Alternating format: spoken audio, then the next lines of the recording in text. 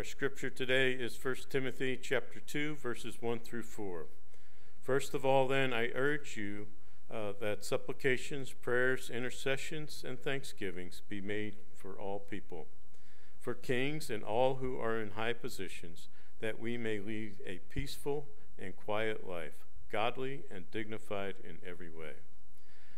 This is good, and it is pleasing in the sight of God our Savior, who desires all people to be saved and to come to the knowledge of the truth. You may be seated.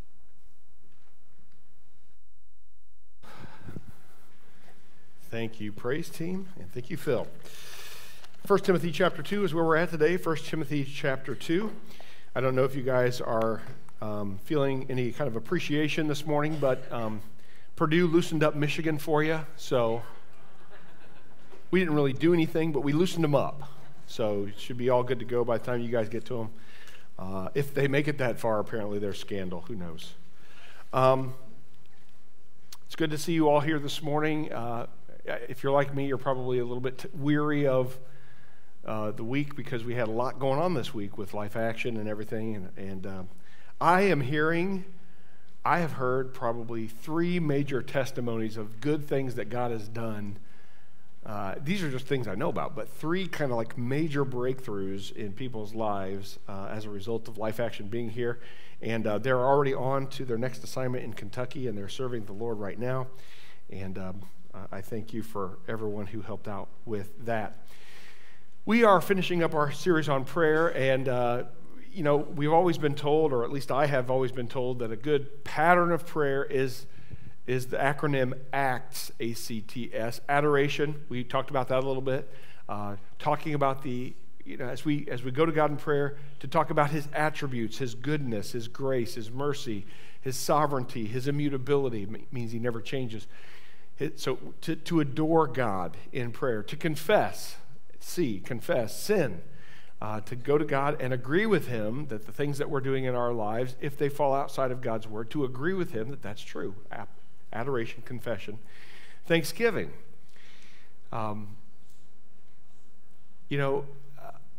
This is kind of a weird life that we live in. There's all kinds of nasty things going on, and it's a messed up world that we live in. And yet, what are our options, right? Our options are we can let ourselves be drugged down by all of the bad things that are going on in this world, or we can be thankful to God, right? We can choose an attitude of thankfulness. Most of all, because of our salvation in Jesus Christ, our sins have been forgiven, right? But also for the various blessings that we receive throughout the day. We live in the United States of America. Nobody in this room is going hungry or naked or cold. And so there's lots of things to be thankful for in this life. So we ought to adopt an attitude of thankfulness. And then S, supplication. That's what we're going to talk about today. Supplication, making your requests known to God. Now, as I said earlier, one of the features of this world that we live in, and now is a particularly interesting time, is we've got tumult on the international scene, right? There's a war going on between Russia and Ukraine, right? China is threatening Taiwan.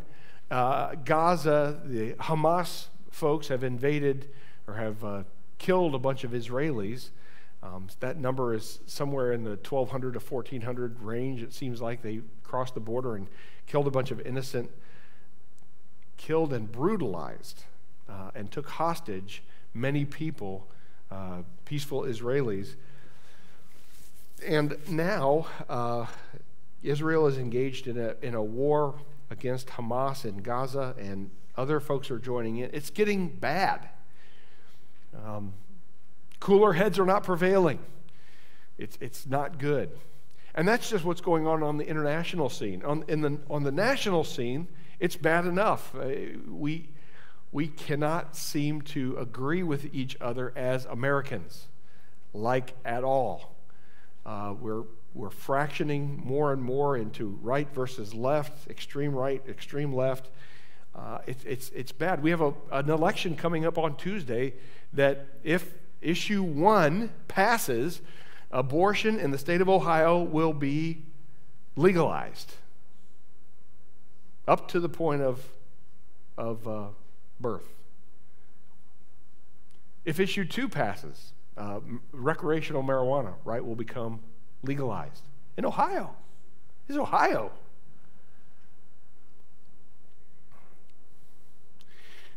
Not only that, but the church is fractured.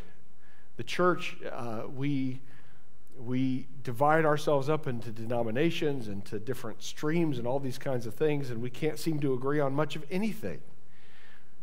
We'll fight over infant baptism versus believers' baptism. Obviously, we believe certain ways about that. We'll fight over Bible translations. We'll fight over anything. I used to, when I lived in Indiana, I belonged to an organization called IFCA. And some people used to joke that means I fight churches anywhere. It's bad. Forget about international stuff. Forget about national stuff or state stuff. We've got issues going on in our own homes, right? There's sin in our own heart. Our kids aren't always walking in the way that we would tell them to walk, and our marriages aren't perfect, and they're strained at times. And it's this life that we live in is rough. It's not for the faint of heart. And the thing that's polluting my heart, your heart, the world, the thing that's polluting it is sin. Is this incessant need to not live according to God's way and to get what I want when I want it. That's what's messing up that's gumming up the whole works. It's making our whole world bad. And it's a miracle that we, just a few hundred of us that are gathered here and in the first service, that we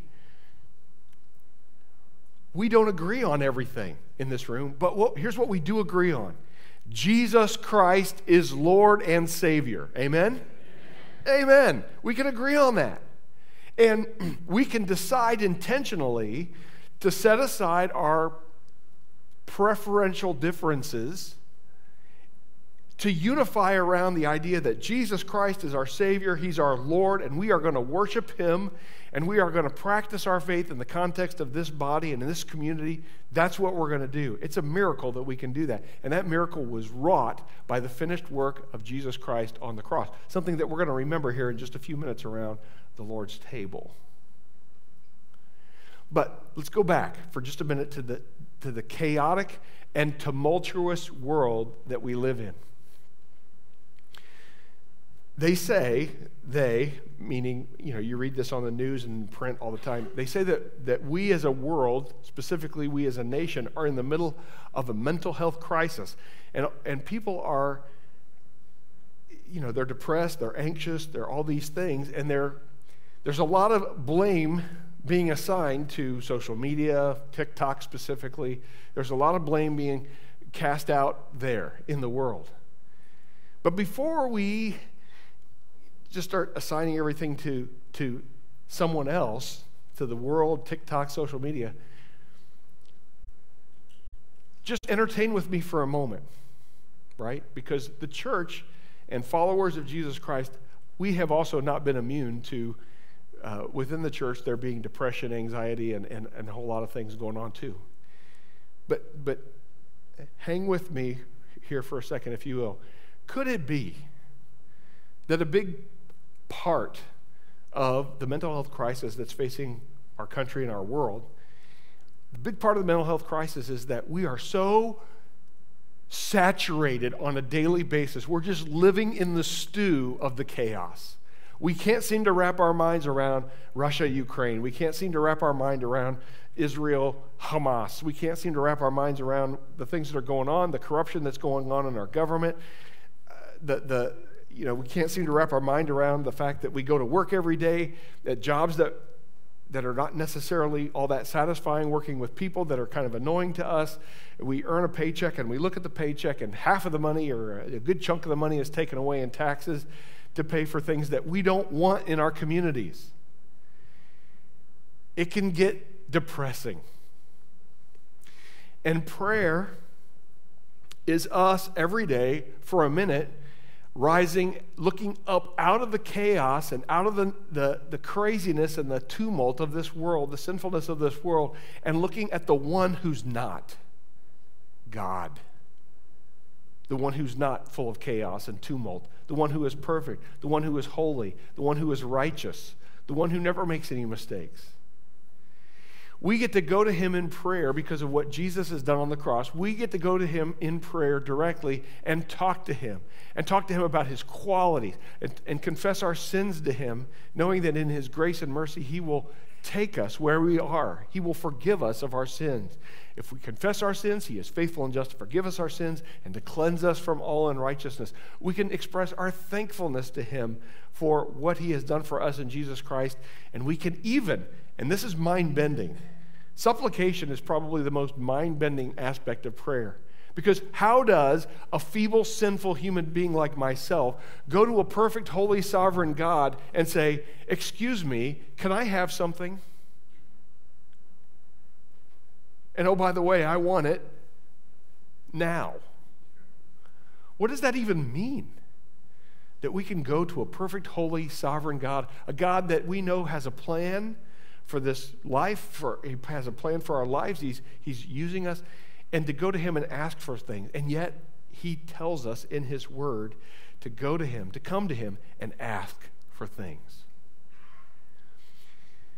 I would posit that besides all the other nonsense that's going on in this world of social media and TikTok specifically, and all the craziness, one of the reasons that we are in the bind that we're in is we are prayerless as a people.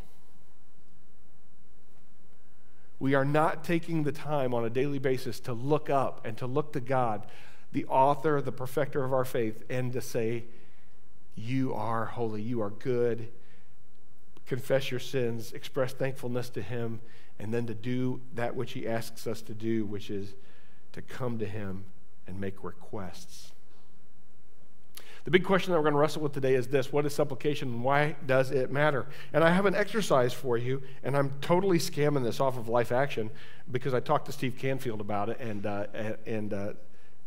he said something along the lines of, I'm not the Holy Spirit. The Holy Spirit's working in each one of our lives, but sometimes I give people little exercises to do, and it's not me filling in the blanks, it's them. So here's my question.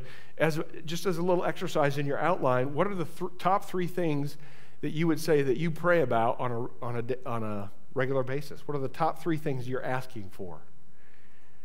Because that will reveal a lot about your heart, right? Now, I know that this is probably not true, and I'm joking around a little bit, but who in here is asking for the Maserati, right? The sports car, the lottery ticket. I know you want to hit the lottery so that you can give all that money to the building program. I know. I get it. After you pay the 50% taxes and you got $10 left, you'll give it to the building program, right? But what are the things that you pray about? What are the things that when you go to God, what are you asking for? You see, when it comes to prayer, we tend to think about, this has been my observation, that we tend to think about making our requests to God in the following three different ways. Number one is we tend to see prayer as a means of control. There's all these scriptures in God's word that talk about, Matthew, like Mark 11:24, "Therefore I tell you, whatever you ask in prayer, believe that you have received it, and it will be yours."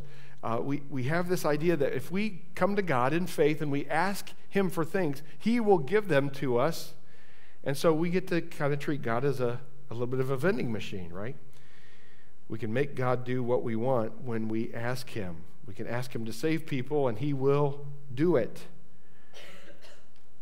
And I don't know if that's right. But these are the kinds of ways that I see that we tend to think about things. Prayer as a means to a reward. In other words, there's biblical scriptures that talk about, that husbands, we are to live with our wives in an understanding way. We are to treat them respectfully so that our prayers will not be hindered. There's other scriptures that indicate that if we're not walking in obedience to God, that our prayers will be hindered, that God won't hear our prayers. And so we read things like that, and then we think, okay, well, I'm going to obey God, I'm going to obey him, and I'm going to obey him, and as a reward for obeying him, I'm going to ask him for something, and he's going to give it to me. I don't know if that's a good idea either. Have you ever stopped, by the way, on the whole topic of obedience to God's word, have you ever stopped and considered that obedience to God's word is the blessing? In other words, our loving, tender, gracious Heavenly Father who created us, who looks down upon our sinful estate and gives us his word to live by, that us living according to his word is a blessing. For example, if you follow in Ephesians chapter 4, we always talk about the 4 rules of communication. Be honest, keep current, attack the problem, not the person, act, don't react. We talk about the 4 rules of communication. Everybody that I know that's practicing those 4 rules of communication, whether it be with their spouse, their kids, their coworkers, their life group, whatever, they report back to me and say their relationships are much better.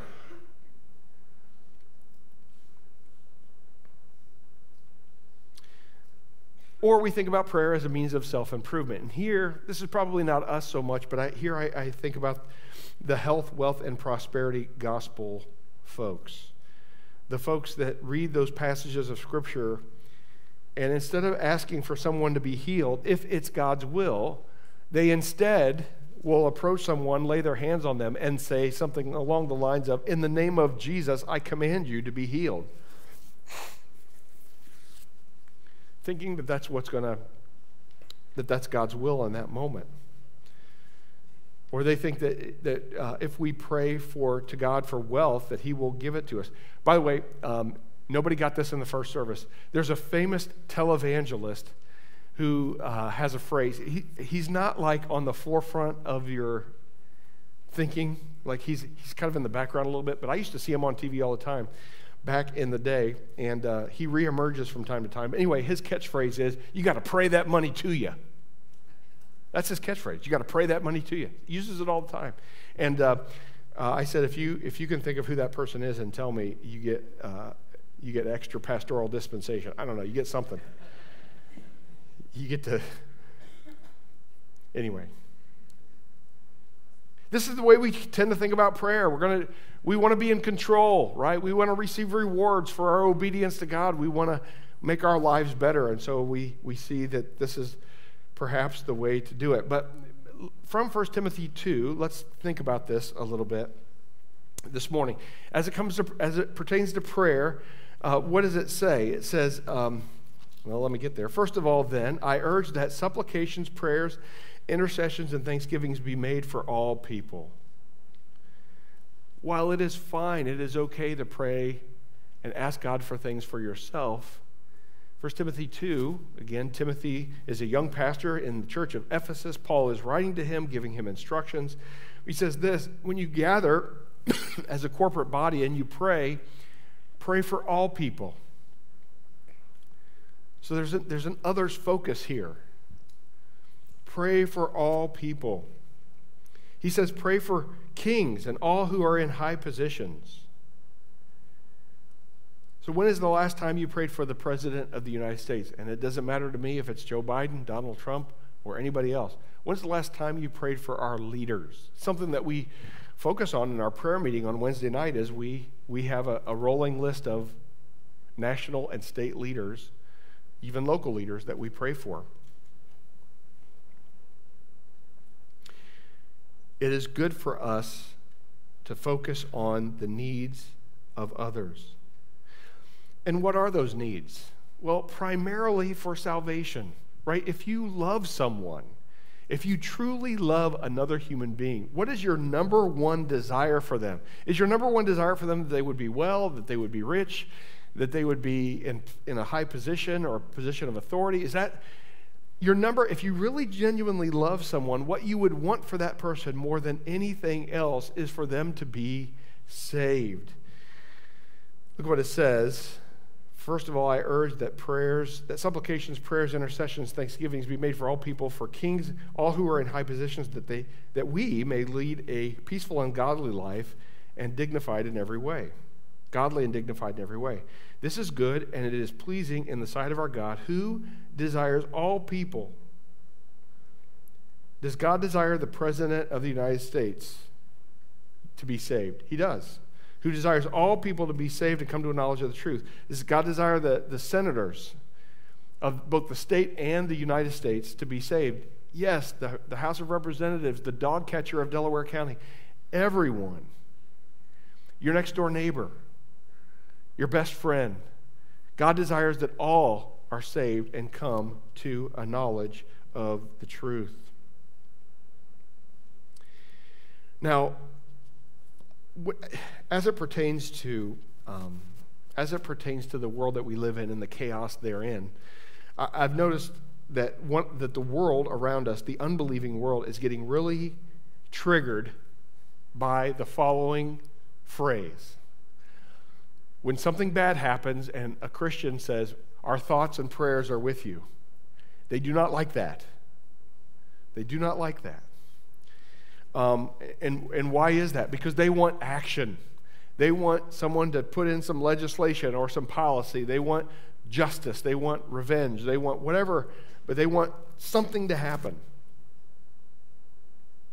And so this is a little bit of a side meditation for us this morning as we move through our time together. Okay, so you don't want me to pray to the sovereign God of the universe, who has a stated desire that all men are saved and come to a knowledge of the truth. You don't want me to pray to him on behalf of you and what's going on. Because what? You think that he, the one that spoke everything into existence, the one who sent his son to die, the one who is sustaining us on a moment-by-moment basis, is unable to do anything about the present circumstances? Who would you rather us ask and make our requests to? Government leaders? Yeah, because they are clean and pure as the wind-driven snow, right? Now, there are some good ones in there. We've got some in our congregation. But so many are given over to corruption, to lies, deceit. And if none of those other things are true, our government leaders are bound by the law. Our God is only bound by his own goodness in his character. He can do all things. So I get a little irritated when people get upset by thoughts and prayers. Of course I'm going to take this to God in prayer. He's the one that I trust that can do the right thing about it. All right, the third thing that we see in this text is that in order that peace may prevail. First of all, I urge that supplications, prayers, intercessions and thanksgiving be made for all people, for kings and all who are in high positions, that we may lead a peaceful and quiet life, godly and dignified in every way. Let me ask you this. The things that are going on right now in Israel and Palestine, the things that are happening between Israel and Palestine. Do you think, let's be honest with each other here, do you think that, let's have a mental exercise. Israel is going to go into the Gaza Strip. They are in the process of doing this now. And they are going to destroy every leader or member of Hamas. Once that's done, let's just say that they restore some semblance of peace, and from that moment on, everything is fixed, right? Right? No. Why? Because there's a whole generation of young people who have been brought up with the idea in that territory, who have been brought up with the idea that the number one problem, the number one thing that is oppressing them and holding them back from ever doing anything, ever amounting to anything, is Israel. And that propaganda is making its way in our country as well, into our universities, into our places of higher learning, and even in government leadership, apparently.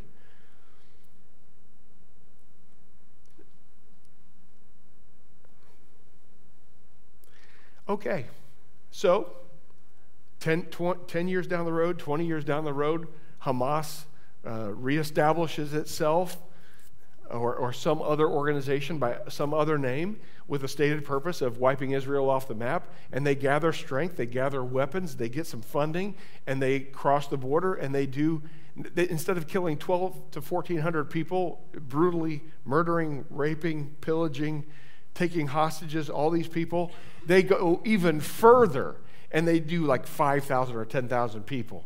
Everything's fixed, right? Right? There's peace in the land because Israel's been shown that they can't do their... When Jesus rode into Jerusalem before he was crucified, you remember that he wept? You remember this? And what were the words that were on his lips? Oh, Jerusalem, Jerusalem, had you known that which makes for peace.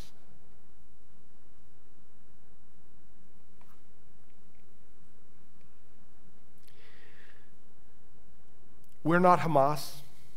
We are not Israelis. We are Christians. And we ought to know that the solution to the problems that are facing Israel, Palestine, whatever, and other places in the world, the solution to the problem is the gospel of Jesus Christ. Because at some point, someone is going to have to say, I know what you just did,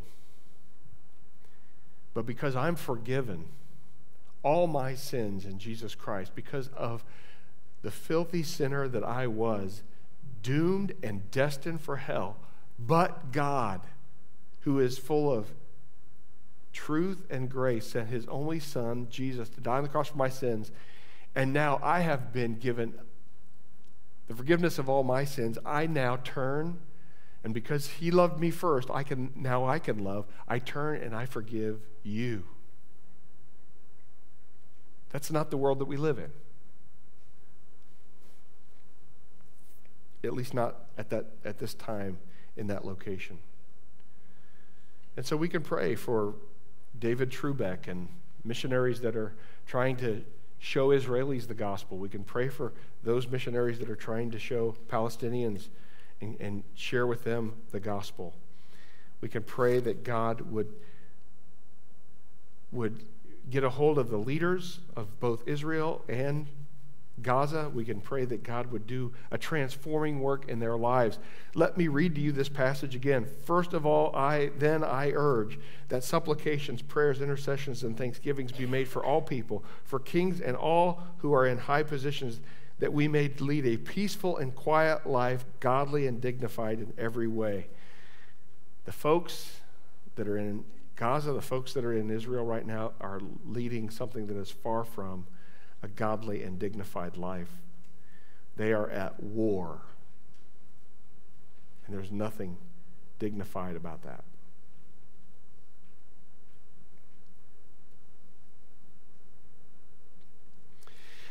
So, the answer to the question today is this. Supplication is asking God for what we want. We should learn to ask for good things as God defines good. And the ultimate good, I would say, is salvation for people, right? We should learn to ask for God's timing as he sees and understands what we do not. We are so good at praying and praying and praying and wondering why God is not doing anything. God is listening. He has told us in his word that he hears every one of our prayers and that he is listening and he is working out his plan in his way. And so that's why you'll often hear me say, God, this is what I'm asking for, but your will be done. I try to ask for good things. I try to conform my prayers to what I understand God's word to say that are good things, but I also have to trust God in the timing of those things as well. Now, before we go and take the Lord's table, let me just give a little bit of a series recap here on prayer. Again, supplication is this really odd thing to me. Making requests of God is a very odd thing to me because I'm a broken, sinful human being. I have a very limited view of what's going on in this world. It often feels like I'm helpless and I can't really do much of anything. But I serve a God who is sovereign, who is holy, who is perfect, and he does have perfect vision of what's going on. He's got a perfect understanding of what will happen. And for little old me to make requests, because he tells me to make requests of him seems odd. And so this is another one of those situations where God's sovereignty and man's responsibility kind of come together, and it starts to melt your brain down a little bit, doesn't it? So let me help you a little bit with that brain melt, all right? The idea that we sinful human beings are going to be asking God, who is perfect, for something, for anything. Let me help you with that brain melt a little bit. First of all, I'm recapping the whole thing here. The whole thing is prayer changes us by conforming our thoughts closer to God's thoughts, right? Prayer changes us. As we go through the process of adoration, as we look beyond the chaos and the messed up place that is this world, as we look to God, we escape the here and now and we go to a higher place. We think of God, think of salvation, think of eternity with him, and it changes us, right? As we go through the process of adoration and confession and thanksgiving and supplication, we are, especially as we're doing so according to God's word, we are changing the way we're thinking. Instead of making selfish requests, we're making requests for salvation. We're making requests for provision for people who need it. We're making requests that are in alignment with God's word. So it changes us. Prayer changes us. That's on the one hand. But here's the brain melting part. That's the other hand. God has decided, inexplicably, I wish, like with all of my engineering brain, that I could explain to you how this works, but gray matter starts running out of my ears. I mean, God has decided to work through us, to work through people. If you don't believe me, just think back to your own salvation experience. My wife, Tracy, who's had to work the early shift at the hospital today, my wife, Tracy, would testify to you that she was saved as a result of a Sunday school teacher at First Baptist Church in Francisville, Indiana, sharing the gospel with her when she was a very little girl. It didn't just appear in her head. She didn't just pick up a Bible and the gospel was shared with her through a person explaining God's word to her. God took that human effort and did a work in her life and saved her. I have a very similar testimony of the people that shared the gospel with me, and there was human beings involved, but also there was God involved, right? Because there was a point in time where I didn't believe, and then I did believe, and all I can attribute that to is God. God somehow chooses to work through you and me. Can we agree that, I know it's football season, this is a dumb example, but I'm using it anyway. It's football season, and a lot of people in this room like to root for the Ohio State Buckeyes. Some of us like Purdue, but they stink at football, so not much you can do there. But can we all agree that when it comes to Ohio State football, there's a difference between being a fan of Ohio State football, sitting in your easy chair, watching the game, and rooting on the Buckeyes? That's a good thing, right? Not a bad thing. But there's a difference between that and being on the team, right? Being on the team where you making a tackle or making a throw, or maybe you're a coach and you're coaching players, you are directly involved in Ohio State football. There's a difference between being a fan and being a player or a coach. In God's economy, he's decided to put us all on the team, which is wacky to me. It's bizarre. But somehow, God works through us. And so our prayers matter. Our efforts to share the gospel, they matter. God will use them. And we ought to be about our Father's business. I'm going to ask the men that are going to help serve communion, the Lord's table, to come up to the front. And we're going to take a few minutes here and just wrestle with the following question, which is, what is the ground on which we can make these prayers?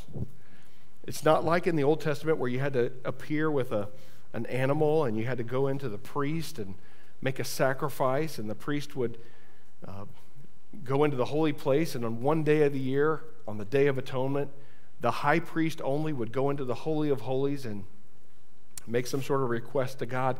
When Jesus Christ died on the cross, which is what we remember around the Lord's table, that curtain that separated the holy place from the Holy of Holies was torn in two, symbolizing the fact that we all who are in Christ now have access to him directly in prayer. Will you take advantage of that reality? Will you make prayer a part of your daily routine? Will you escape the noise, the nonsense, the corruption of this world just for a few minutes a day and look at God Almighty, who spoke everything into creation, existence, whose beauty surrounds us on a daily basis? Every time that we go outside, we see his creation, who loves us so much that he did not reject us in our sin and our brokenness, but instead he sent Jesus to die for us. Will you make prayer a priority?